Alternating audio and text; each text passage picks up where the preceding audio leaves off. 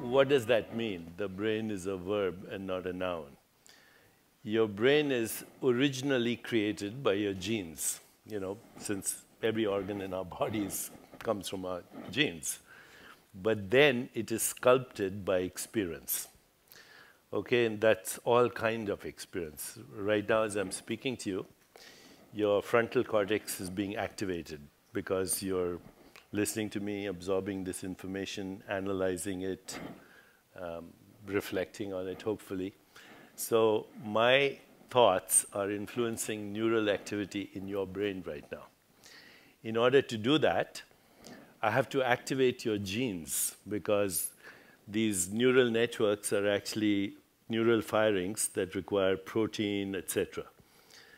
So I'm activating your genes right now in this part of your brain, the frontal cortex. If we were having an emotional conversation, I would be activating your genes in a different part of the brain, the limbic brain. If it was a threatening conversation, it would be the reptilian brain, which feels scared. But not only am I activating your neural networks, you're activating mine just through your body language, okay, because I'm trying to see how you're responding. But there are people out there watching us on television. We're activating their neural networks. So you start to realize that through the internet now we are also creating a global brain.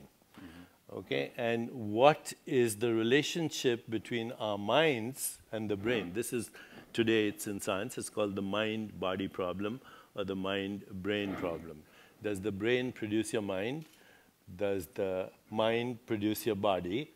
Or are they both the same thing and arising from a deeper, more fundamental reality?